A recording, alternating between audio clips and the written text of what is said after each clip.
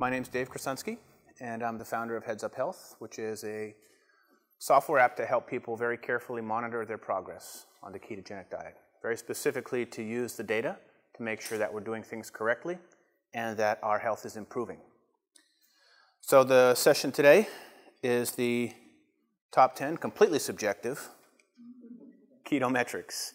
And I say completely subjective because when you have tens of thousands of people tracking their health, what I've noticed is that everybody's motivated by different numbers. And for each person, what they measure is unique to them. Some people are very motivated by tracking the measurements of their body using a tape. Other people are very motivated by tracking weight on the scale, blood ketones. I'm not here to tell people what they should or shouldn't track. Whatever gets you engaged in your health is what you should be measuring. But I'll go through and review some of the top 10 metrics that I see across all of the people that are using our system to quantify their progress on low-carb keto. So we'll just start off by looking at why it's so hard for us to stay healthy, why we're all here working on chronic disease, why we're all here trying to keep the weight off, why we have to do crazy stuff like measure carbohydrates and understand what the heck a glucose ketone index is. It's like, why is it so hard?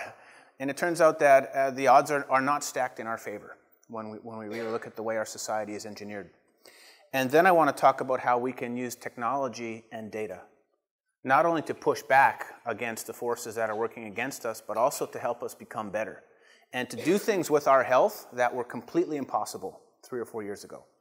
And how the technology lets us measure and do things now that, again, we could simply not even conceive of just a few years ago.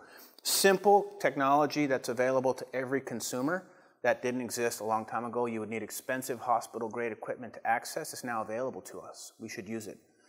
And then we'll look at some of the top metrics that are related to that. So why do I say that the odds are not in your favor? Why did I have to build a massive spreadsheet just to keep track of my medical records when I was working on my health? Why was it so hard for me to keep the weight off? Why are the rates of disease continuing to skyrocket? And really, when you look at the way our industry is set up, there are food scientists who understand the psychology of reward in our brain better than they do. And they will do fMRI studies on people to see which marketing messages, which emotional triggers, which combinations of food and taste will trigger our brain to have the highest possible reward response. These are machines that cost hundreds of thousands of dollars to study the stuff that's going to make us eat the most of it. We don't have $500,000 fMRI machines in our home to help us understand why not to eat that crap. We're just trying to figure out how to stay healthy. But that's what every single one of us as an individual is working against. Billions of dollars spent to make sure that we consume as much of that as possible because they're measured on quarterly profit, not on quarterly blood sugar. If the financial incentives were measured on quarterly HbA1c, we probably would not have the same issues we have today. That's a separate conversation. And then our lifestyle. I was living in Silicon Valley, 1 hour commute to work, sit all day at work, drive back down the 101, come home, crash out, go to bed. We're spending more time in a sedentary seated position than we do sleeping now. And then information overload. If you're just starting out, this is really hard. It's a complete radical shift in the way we eat. Even within our keto community, we often cannot disagree on the right way to do things. So imagine you're a newbie, right? Your head is going to explode, like this poor guy here, trying to figure out how much protein to fat ratio he should eat. So that's what we're working against, and those are the forces that work against us, and it makes it very hard for us to stay healthy when we're just trying to live a normal lifestyle.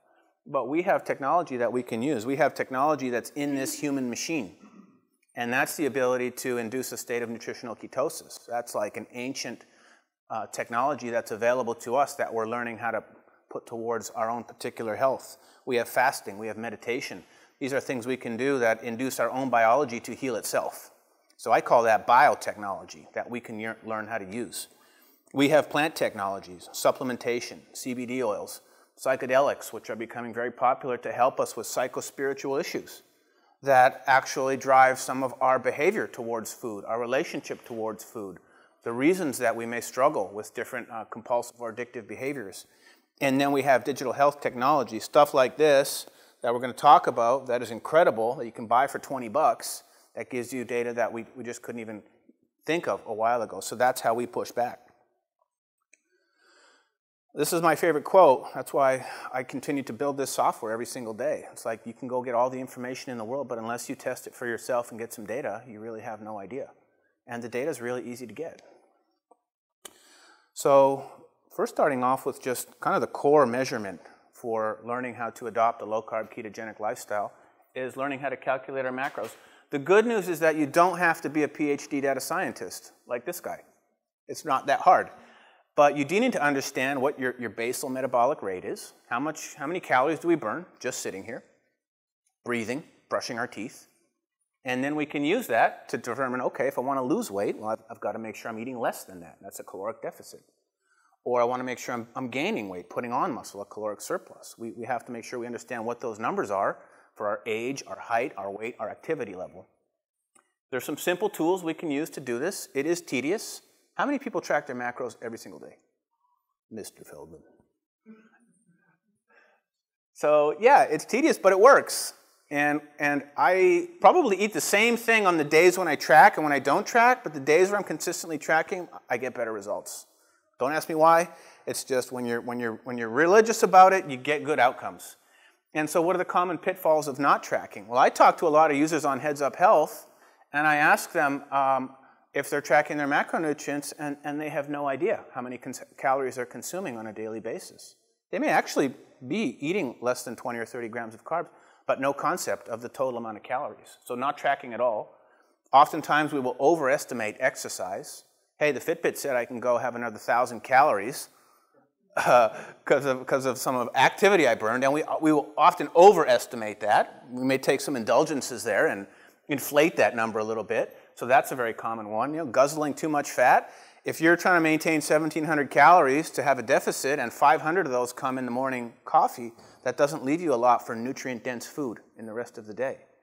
And then not eating enough. That's what happened to me. When we get into ketosis, it's a really nice appetite suppressant. Oh, I'm not that hungry. I don't need to eat that much. But then you don't end up eating enough. And that can induce stress response of its own on the body. So that's where this foundational method of tracking becomes important. Everyone here has a good handle on that, but just to demystify this a little bit, it's really straightforward. There's a number of calculators out there. If you've never done this before, just to get some baseline data. Height, weight, age, sex, what is your body fat percentage? If you don't know it, there's some estimators. How active are you on a daily basis? How aggressive do you want to be on a caloric deficit? And how many carbs do you want to target? You can fiddle with this number. And you push calculate, and it'll give you a baseline set of numbers that you can start with. That's it. Really simple. That's calculating macros 101. So for me, those are the numbers I should start with. And then as you become more experienced with keto, you can start to fine-tune those numbers and experiment with different approaches and see if it works or not. But that's basically the starting point. And then you just plug it into a nice simple app, and it'll tell you how well you're doing per day. So for those who are not familiar with this, a lot of people come to me and ask me where to start, and they've never even measured a single food in an app before. And, well, what the heck is 25 grams of carbs? So that's where we all need to start. So I present that one first. The second one is our morning fasted blood sugar, which for me, every day is like my report card. I wake up in the morning, I check that number. It gives me a perfect indication of how well I managed things the day previously. My exercise, my diet, and I can bring that number up or down very, very consistently just through certain lifestyle change. So if for me personally I had to only rely on one number, it's my blood sugar when I wake up in the morning. I could probably just do keto off that one number because I've been checking it for so long, but that's my personal report card. And it's important to track that not just on a daily basis, but also monthly and quarterly and even longer, because chronic disease creeps up over decades. So it's great to say, yeah, I tracked my blood sugar, I lost some weight, but what about over the course of 10 years, 20 years? You know, my fasting blood sugar, if I'm eating a high-carb diet, is 95. And I want to live another 40 years. So I've got to squeeze out a lot of life out of that pancreas. So I want to track this on a regular basis over time. So let's take a closer look at this number. You wake up in the morning, you prick your finger, you check your blood sugar. How many people check fasting blood sugar daily? A good amount, okay. So yeah, I'm about 95. There's some American Diabetes Association recommendations that don't always translate to low-carb keto, but there's some baseline numbers. Okay, I'm at 95, pre-diabetes is 100, okay. Diabetes is 120, and okay, I keep the carbs under 20, 25 grams, and I measured it. That's pretty cool, went down to 90, just with some simple dietary change. Okay, let me do it another day. Wow, I'm down to 85. No medications, just carb restriction, fasting, exercise. So as you check your blood sugar, you'll see these numbers. Oh, wow, crap, it went up that day. What happened? And you learn to calibrate your body just with a simple number. And you're learning metabolic mastery. So that's what I use the fasting glucose number for. Also with weight loss, we want to be able to keep a consistent downward pressure. We don't want it coming up and down every single day. We're putting a quarter in the piggy bank every single day, the weight loss piggy bank. And it takes an extended period of time to do this in a way that's sustainable. But for weight loss, just having a nice, consistent downward pressure on the metabolism. And then I also mentioned over the course of decades, I can pull up my fasting glucose over the last 36 months in 3 seconds and be honest with myself about whether or not this is really my lifestyle that's going to keep me healthy for the next 10 or 20 years. People could probably pull up the 52-week high on their stock very quickly, but how many of us could get the 52-week high on our glucose? Everybody should have that technology, and we don't. So that's why I want to keep this number over the long term. Postprandial blood sugar. Man, for most of us, if we don't know what we're eating, our blood sugar is a rocket ship after a lot of the food that is passed to us, and not just once, but for some people and kids, maybe dozens of times per day. This is a NASA liftoff on our blood sugar. And yeah, we have the capability to handle that occasionally, but not 10 times a day. That's when we start to wear out. The other thing to keep in mind with postprandial blood sugar is that it's different for everybody. A lot of people have seen this before, but in this study, they actually found that with 800 people, 2 people could eat the exact same food and have completely different blood sugar responses. It had to do with our age, our sex, our genetics, our body composition. So just because you think something is metabolically safe, it's very wise to test it for yourself. The glycemic index does not just apply universally to everybody. There are actually the biggest determinant was our microbiome in our gut. Was the largest determining factor of what our blood sugar response would be to a food. How many people associate their gut bacteria with their postprandial blood sugar?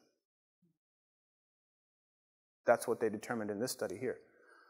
So that's why we need to test. So postprandial, I love to eat pho. Okay, so is there a glycemic index for pho? Probably not.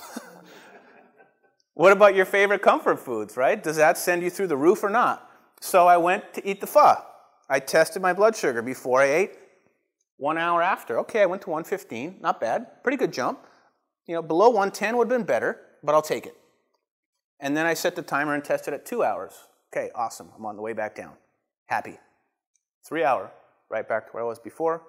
I'm very comfortable eating this. And I'll test it maybe once or twice, and I'll be safe with that. Now, we have a lot of people on Heads Up Health who come to me and say, hey, Dave, I like to have a slice of pizza once in a while. Fine. But at the 2 hour mark and the 3 hour mark, the rocket ship is still climbing. And they had no idea that this was happening. So that's where it becomes very important to test. And they'll email me like, ooh, I better not eat that anymore. If you're still going off the screen at the 3 hour mark, don't eat that anymore. Or, like what Rob Wolf says in his book, cut the portion in half and try it again. Maybe you can find a portion size that allows you to have that indulgence, but in a way that's a little safer for your metabolism. Okay, we got the macros dialed in. We've got our fasting blood sugar coming down. We're not eating foods that are the NASA liftoff. That's good. Now we should start to naturally see the presence of ketones coming in our body. That's part of the magic. And a couple ways you can do that. Typically, they're lowest in the morning. So for me, like a 0.5 in the morning is great. I'll test 2 or 3 hours after dinner. In the evening, I'm expecting it to be highest. We talked a lot about controlling food, but we have a lot of other levers here. High-intensity exercise. For me, specifically exercise that uses a lot of muscle movements, really depletes the muscle glycogen, works extremely well. And then supplementation. I do take keto supplements. I'll take them before I do presentations. I'll take them if I have a headache. We were just talking about this on the way up here. So there are specific use cases for that. And then some fantastic tools. One of them is here. I'm going to talk more about it, the Keto Mojo.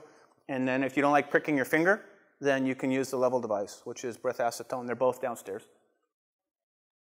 And then we want to see these numbers start to come up. If you have a blood ketone reading of about 0.5 millimolars, that's good. You're getting there. That will correlate roughly to about 8 to 10 parts per million on the level. So go downstairs, go to Mojo, go to level, and do a test. You can do it for free. Just see where you're at and start to see if you're getting towards these numbers. And then we can start to raise these depending on our goals. Obviously, weight loss and nutritional use cases are completely different than epilepsy and cancer and things of that nature. But in general, if we're doing things right, these numbers are going to be present in our body. So insert shameless plug. The first of many. One thing I noticed was that there are a lot of blood sugar meters on the market that are Bluetooth, which is nice. But none of them can also test ketones. So there's really no way to get those ketone numbers into wherever you're keeping the rest of your health data. I bought Dorian a lot of wine, and we hatched this plan to build a connected ketone meter, which means that you can actually have all of this stuff here in one place. So this meter is one of the first on the market now. What we want to do is remove the friction for people to track these numbers. If you got to enter it into the system every single day, it's just an extra step, it's just more friction. So the more we can make this information easy and passive to collect, the more likely it is we'll use it. So we're pleased to say this is one of the first that you can actually electronically synchronize ketones, which we're really excited about to make it easier for people. The way it will work is you just put the Bluetooth connector in here, it will sync with the Keto Mojo app, and then you can shuttle the readings to whichever services Dorian decides to integrate with. And then I'll briefly mention the glucose ketone index, really nerdy, deep dive nerdy metric. And that just looks at the ratio of blood sugar and ketones together. Originally, it was developed through some work by Dr. Seyfried doing brain cancer research, and he found that when those numbers, the ratio was very consistently maintained, patients had better outcomes. So that was actually a better measurement of metabolic pressure than just looking at either glucose or ketones in isolation. Sometimes your blood sugar goes up, but your ketones are still staying elevated. So there's not always that inverse correlation. So a lot of our users in Heads Up Health rely exclusively on this number to manage their metabolism. And just to demystify this one a little bit for you guys, because it is kind of nerdy, all you're really doing is punching in your blood sugar. Okay, in this case, it is going to be 72. And you can put it in whatever units you use to track blood sugar. And then you put in your blood ketones, 2.6, will automatically calculate this index. So for epileptics and people working on cancer, they're trying to get that number below 1 and keep it below 1. That's like the ideal. Intense ketosis, they'll try to keep it below 3. There's a general range for nutritional ketosis, 3 to 9. A lot of our people prefer to use this number rather than those individual numbers, so I bring it up here in the top 10 list at number 5. And then this man right here, who needs no introduction, and others in the ketogenic for cancer community will say that even if you don't have cancer, doing a therapeutic fast once or twice a year, where you really put some intense downward pressure on the metabolism, can actually purge precancerous cells in the body. So when asked to further define therapeutic fast, Dom stated, well, it can vary, but generally speaking, achieving and maintaining a glucose ketone index of 1 to 2 for several days was his definition of a fast that can be used as a cancer prevention technique. So again, this is where all of what we're talking about here is being used to help us fight off different types of diseases. And so that's what the GKI number is in a context of cancer. All right, so we calculated our macros, right? We got our blood sugar down. We hit our macro targets. We even had some ketones on the meter, and we have a GKI of 3. I need a smoke. If you can do that, you are ahead of 99% of the people in the world in terms of understanding how your own metabolism works. And so that's where learning how to use these numbers becomes incredibly powerful. Most people do not know how to interpret and use this information in the context of understanding our health, our metabolism, and weight gain. So like Just right there, if we don't even talk about the other 5, if we can get as many people as possible understanding how to use these tools and these numbers, in my opinion, it's a win. That's why I keep working on Heads Up Health. So, end of smoke break. Number 6, muscle, right? You can lose a lot of weight, but your muscles are still cookie dough. And so, yes, it's incredibly helpful to see your waist circumference come down. And I don't want to take away from the incredible progress that people make on keto. But you still want to go to the gym and build lean muscle mass, because lean muscle mass will help with insulin sensitivity. It will help us with glucose utilization. It will increase our base metabolic rate. So I would like to see more people in the keto community with guns like that man at the back right there. And if you don't believe you can do it, go see Danny's talk, or Robert Sykes, or others. So for me, I don't want to just talk about like weight gain. I want to talk about muscle mass, putting on muscle, going to the gym, lifting heavy things, things that build quality muscle mass on our body is like the next level in terms of body recomposition as we go through keto. So Arnie here is really spotting for this individual, and he's getting there. He's trying. And then the next one is sleep. You can have 2 hours to go to bed 2 different nights and get 7 hours of sleep, and you may say, I go to bed at 10, I get up at 6, I'm good, I don't need to track sleep. But there's actually a number of subtleties between 2 different nights of sleep.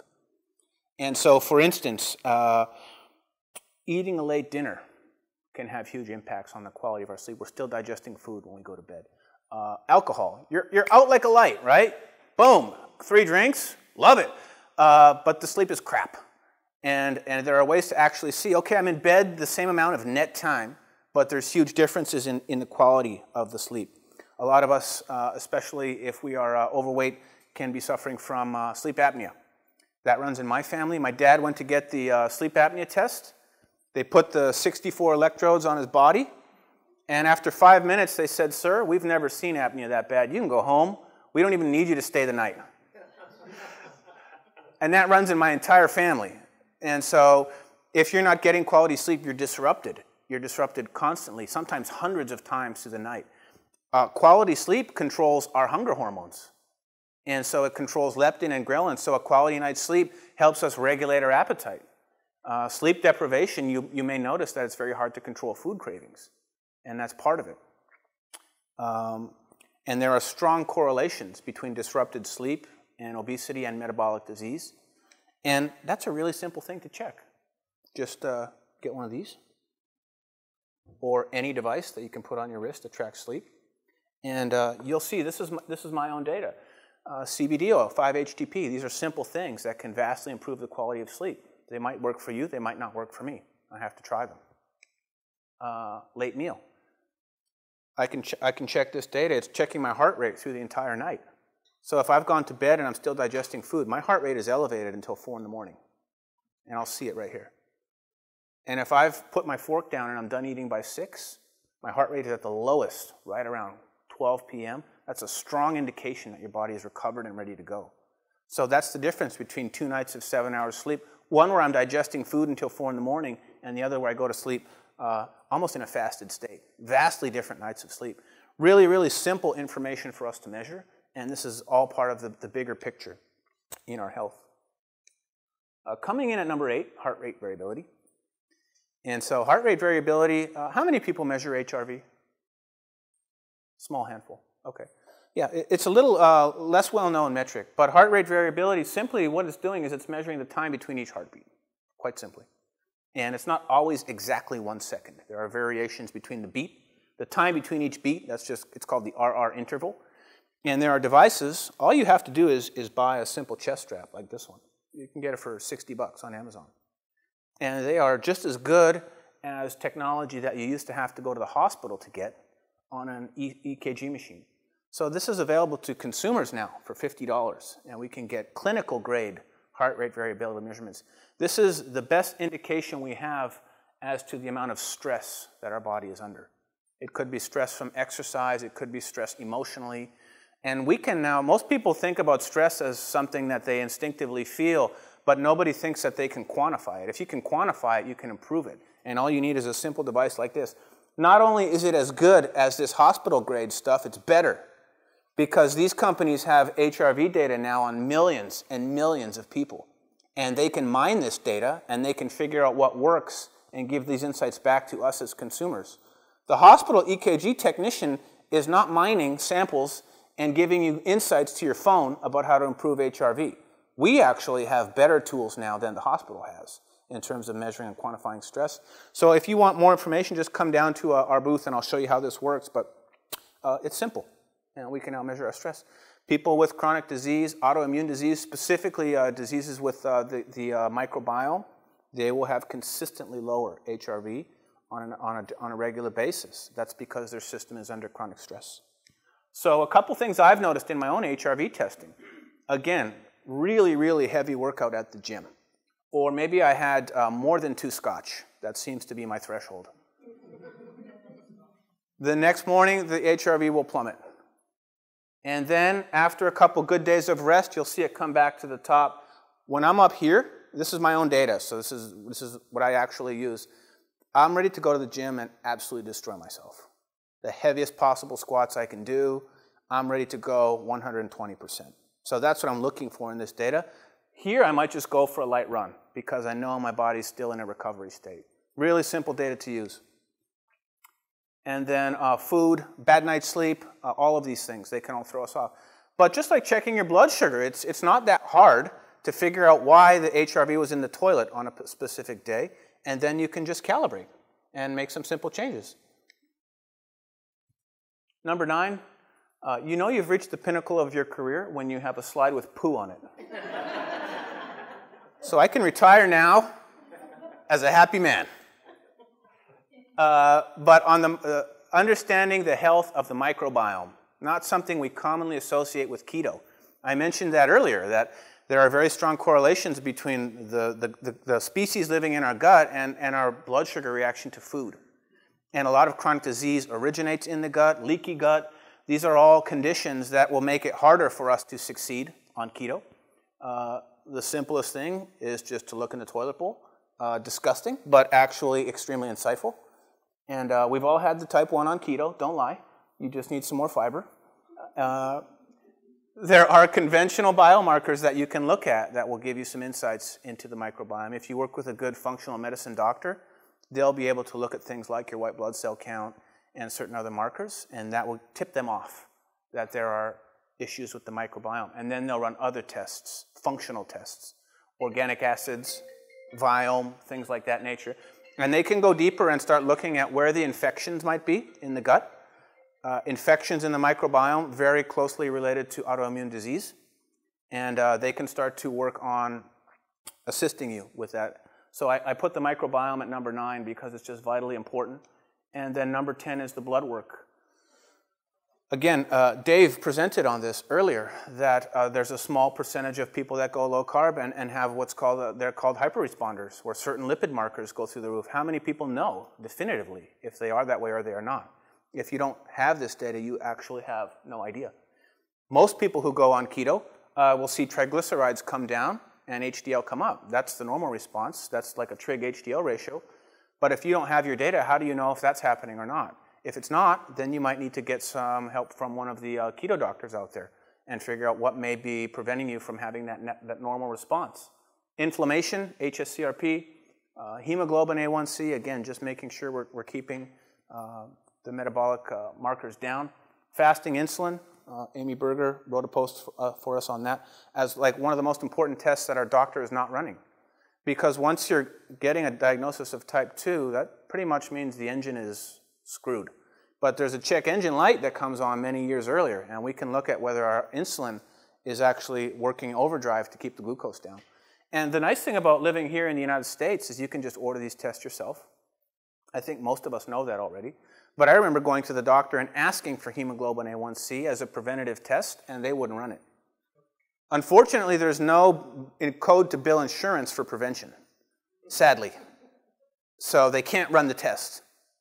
So just go to Request a Test or private MD labs. I had my dad who had really, really high lipid panel numbers, and we thought it was metabolic disorder. He just went and ordered a fasting glucose and a fasting insulin and went to LabCorp and got it done himself. That's easier than fighting with your doctor and dealing with a copay. Or even worse, your doctor orders it and then your insurance decides not to cover it, and you get a bill for 50 times what it would cost you to buy it yourself. I've had that battle many, many times with Blue Cross, and you will not win.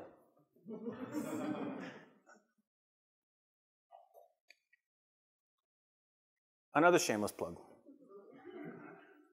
If only there was somebody who had put all of this data into one place. Some crazy bastard who said, I'm going to integrate all of this stuff. That's what I'm working on, because that's what I needed when I had to work on my health. I needed my blood test results. They were in 4 different patient portals in the San Francisco Bay Area, each with their own separate login and password. I was working with a functional medicine doctor here in Texas who had no access to any of that information. And I was collecting a lot of valuable information at home. Blood sugar, blood pressure. It was a stress-related thing. So I had to build a spreadsheet. It actually worked pretty good because we could both look at the data together. And so we're basically just glorifying the spreadsheet so that everybody in this room has the numbers they need to be self-directed, self-empowered. And then there's lots of things we can't measure. One is meditation. For many of us who are working with issues related to eating and food, a lot of it is psychological. A lot of it is stress. You may have heard this term, the Vipassana diet, which just means like as soon as you start meditating and becoming aware of your body, you start making different food choices just through that awareness. So the psychological, the psychospiritual, the stress aspects of it, can't really measure that, just do it. And compassion and love and being with friends and family in this wonderful community, and gratitude. So with that, I will express my gratitude to you for your time.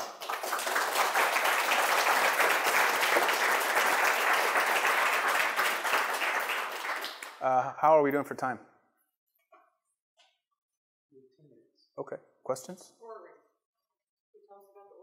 Yeah, so I was lucky enough to get one of these during like their initial Gen 1 release. Does anyone have one of these? Everybody's waiting for them. We've all paid for them.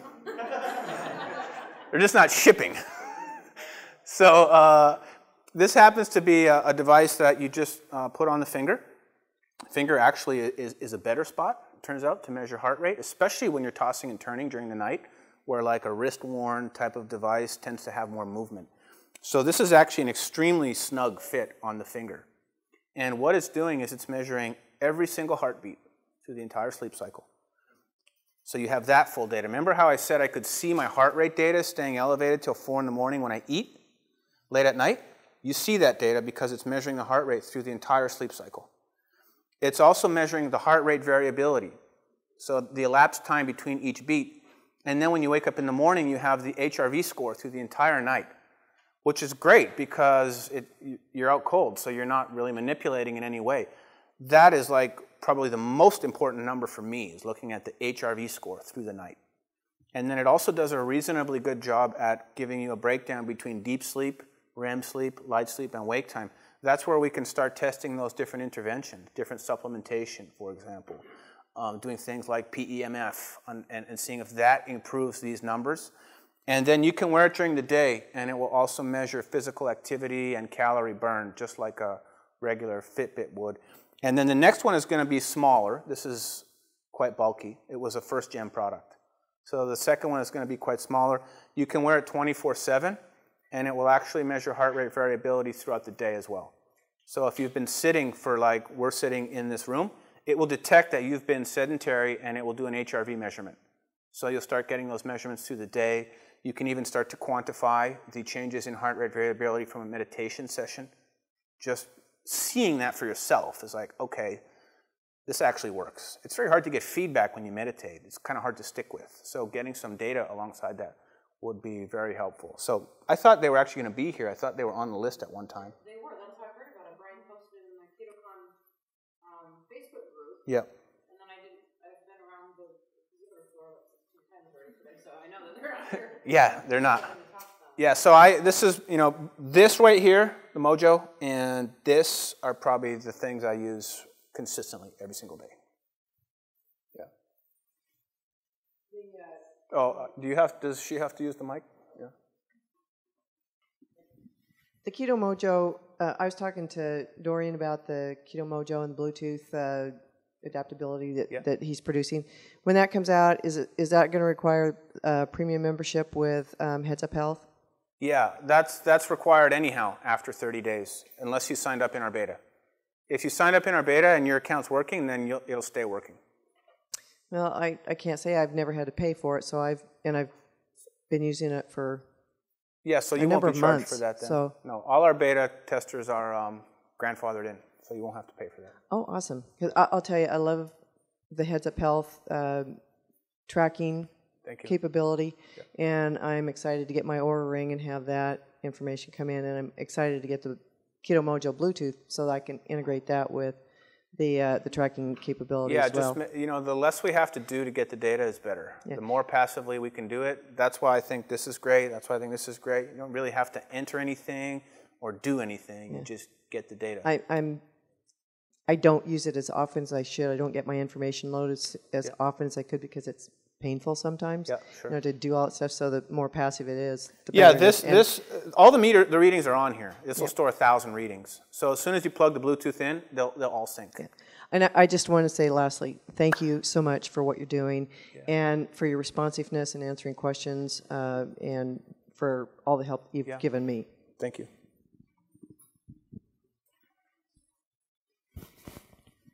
Yeah, right here. So I saw oh, thank you. I probably don't need it. I saw that you have the Fitbit syncs up with it, which I'm kind of married to for the Fitbit. So does it suck in all my sleep stuff and my activity? And what about, is there any plan to connect with MapMyFitness? I see just Strava, but... Yeah, I'm pretty sure that may be in there already, but we pull a very, very limited amount of data from that one. So it's not one of our more thorough integrations for sure. But the Fitbit, I'm going to not... Well, I obviously have the Fitbit app, but I'd like to see it all in one place, obviously. Yeah, I think that might be in there already. I'll have to double check and get back to you. Yeah, come down to the booth if you can, and we'll talk about that. Yep. Mr. Feldman? Oh, of course. At the risk of sounding like a commercial, Dave, I cannot thank you enough for what you're doing right now. I am obsessive about tracking, as many of you guys know, but truly, I mean, being a software engineer, I can appreciate just how much work you have to put in to be integrated with all of these different partners in order to aggregate all this data together to make our lives easier. So I'm especially happy that you're partnering up with Dorian on Keto Mojo, because I think this is going to be a major game changer for us. I hope so. Yeah, thanks. So when can we expect, or do you have any estimates as to when you think we may have the full integration fully rolled out? It's really just a matter of Dorian getting the Bluetooth connectors onto his website for sale. So you'll just have to order this. I don't know how much he's going to charge for it. No, you just have to buy this. And it plugs in right where the test strip goes. Right here. That's it. Will it then suck in all the ones that I've had for the last... Yep. Dorian has an app that's coming out soon as well. So first it'll get pulled into the Keto Mojo app. I think you're one of our beta testers. And then you can choose to punch it to Heads Up Health. I will say this, by the way, for everybody else, you don't have to be like a Dave Feldman. You only have to measure a few things. Exactly. But I'll tell you this. Even for my dad, he only measures his fasting glucose. Yeah. And no single amount of YouTube videos I've sent him or lectures I've taken him to have had a bigger impact than him just seeing the feedback loop. Yeah. The very things you're talking about, like when he eats a little bit late at night or when he thinks something's keto and it turns out it's not. Yeah. There's just no getting around it. And that's why in engineering we like to say if you don't measure it, you can't manage it. Yeah.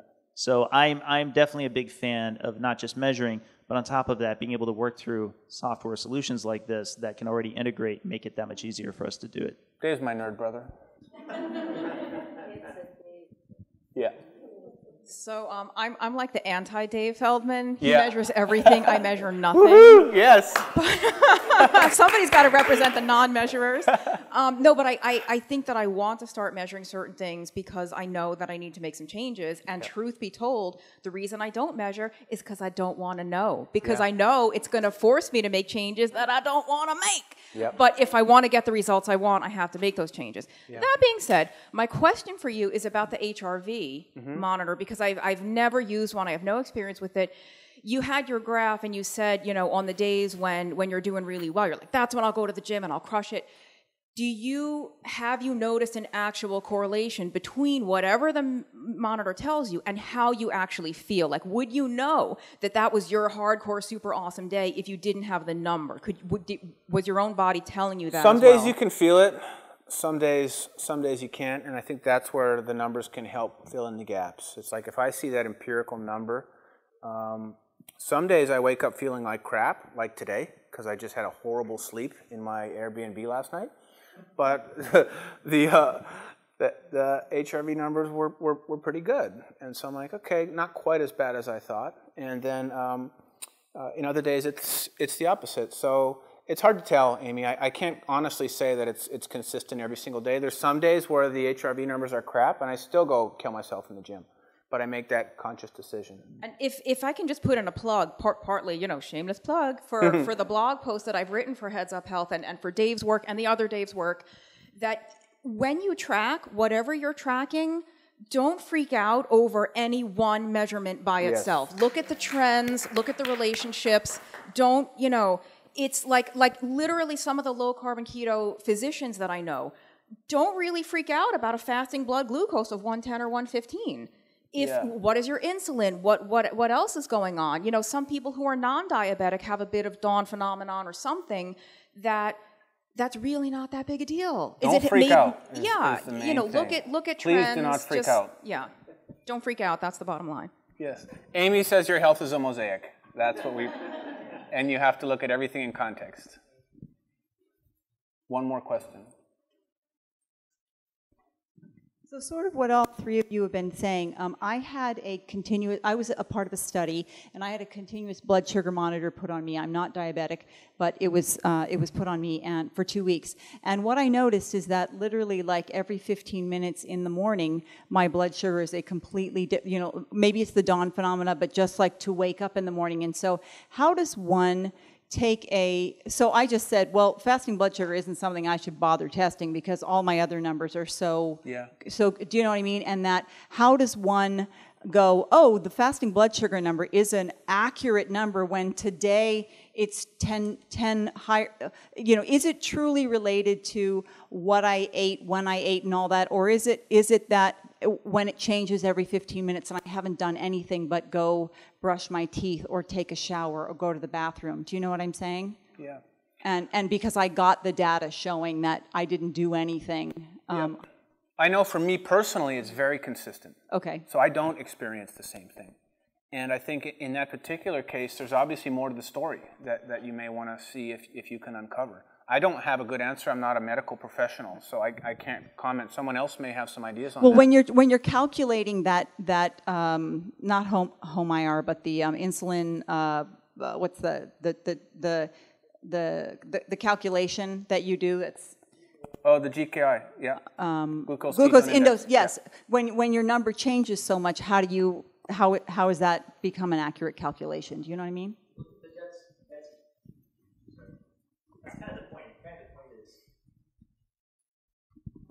It's certainly one thing that we have in common is the appreciation of being able to have high frequency of tests. So when you have lots of tests, it keeps you from focusing too much on one single marker and in one specific span of time. This is what's neat about doing this, is you start to kind of learn patterns, including things that people were telling you that turn out not to apply to you at all. And glucose is one of them. You know, I was talking about lean mass hyperresponders.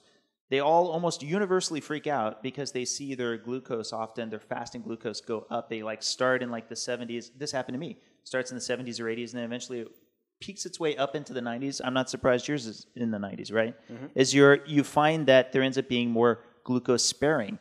How do I know or think that there's glucose sparing? Because the fasting insulin is super low, which is not something you would find with somebody who's much more diabetic, for example.